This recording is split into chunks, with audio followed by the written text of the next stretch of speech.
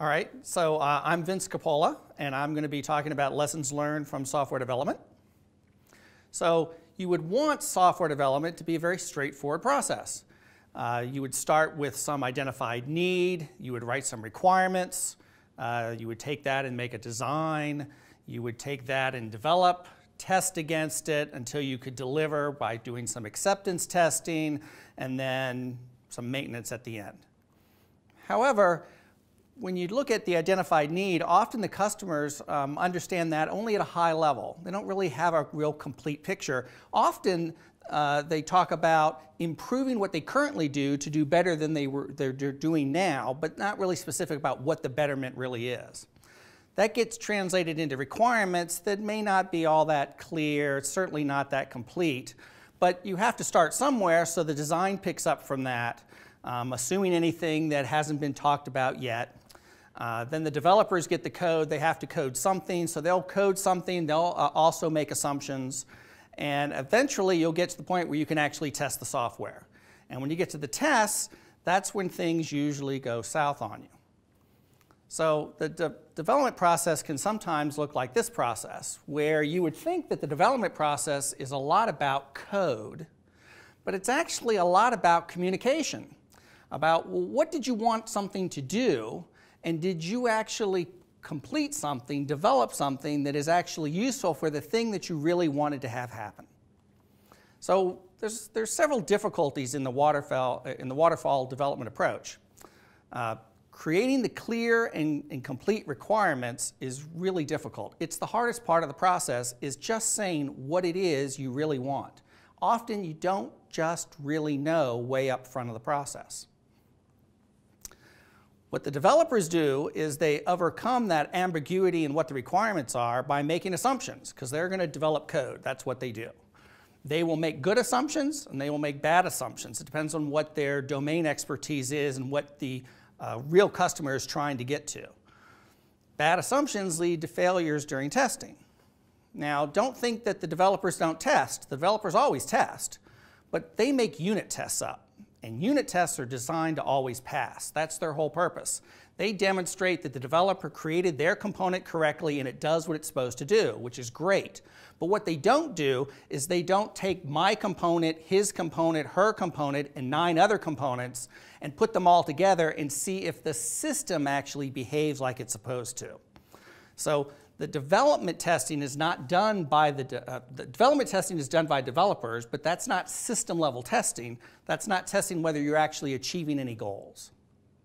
So people have gone away from doing waterfall design and waterfall development, and instead they use an incremental approach. And the most famous incremental approach is called Agile, but actually there's 14 different variations of Agile. They all have different names, they're all slightly different.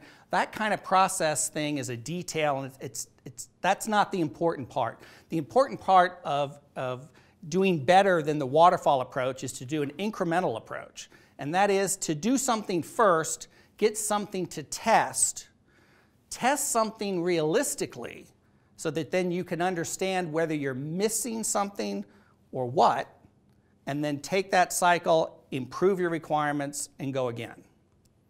So the keys to doing that incremental approach is not getting better requirements, because that's the hardest part of the whole thing. That's the part you're actually trying to overcome, is that no one can really write clear and complete requirements. It's like high school all over again. It's not a better design either. That's not a key to the process, because you can't evaluate a design without actually doing something. Testing actually will evaluate the design. That'll help you, but you can't know a better design ahead of time. So really the key is representative testing, using the software sort of like it's intended, and then while you're doing the representative testing, understanding the results. So testing is a key. You're going to do a test every cycle.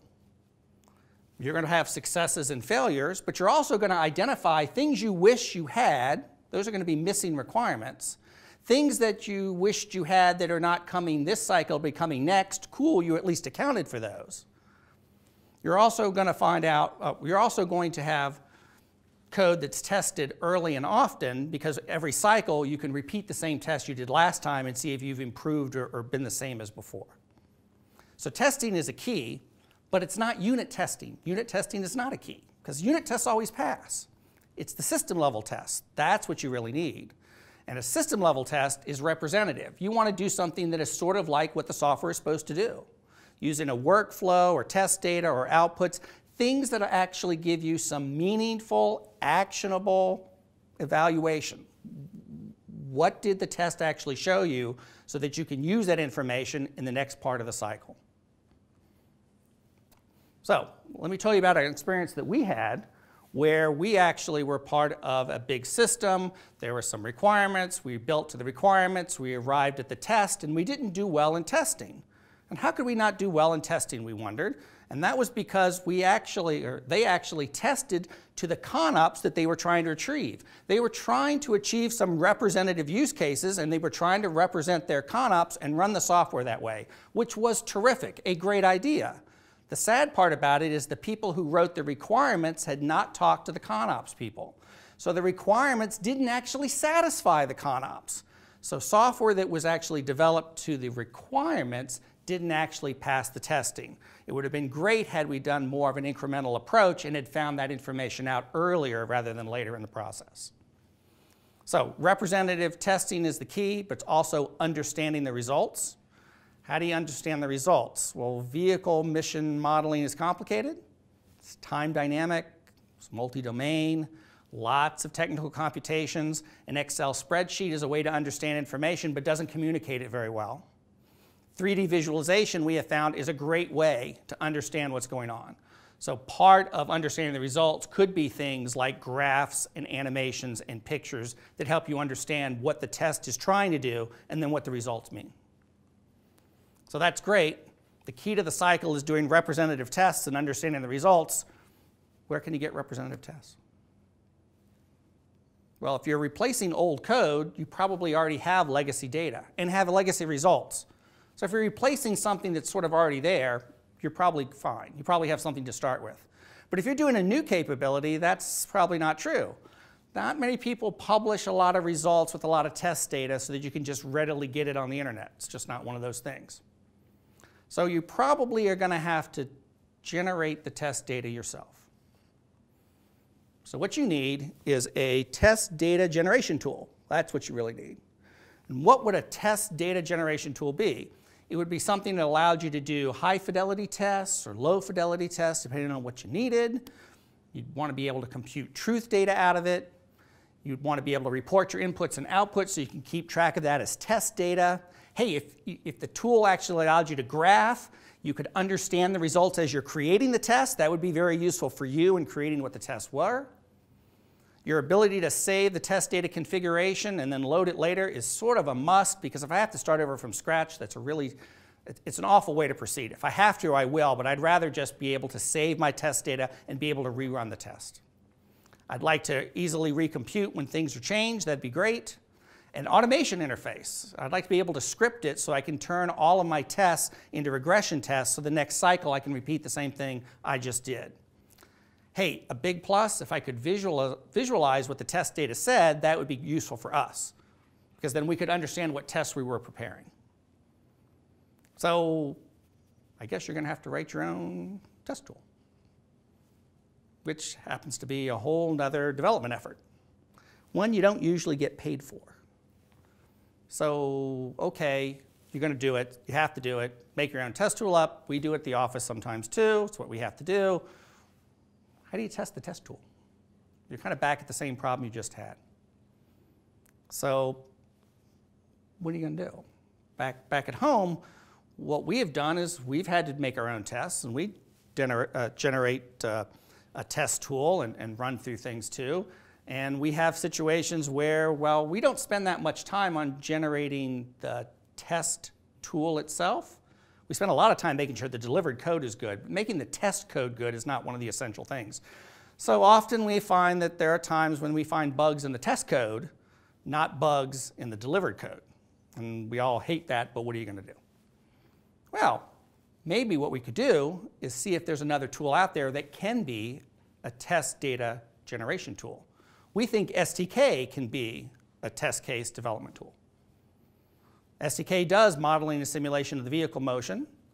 It does high fidelity to low fidelity. It can do all kinds of multi-domain mission planning, from mission concepts through operations.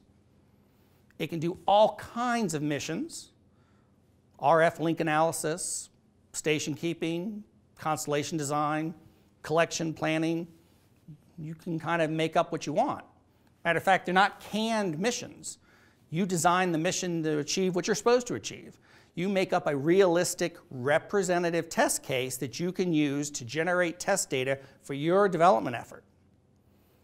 We'll use realistic models and behaviors, so you can have vehicles that have different types and behave like they're supposed to.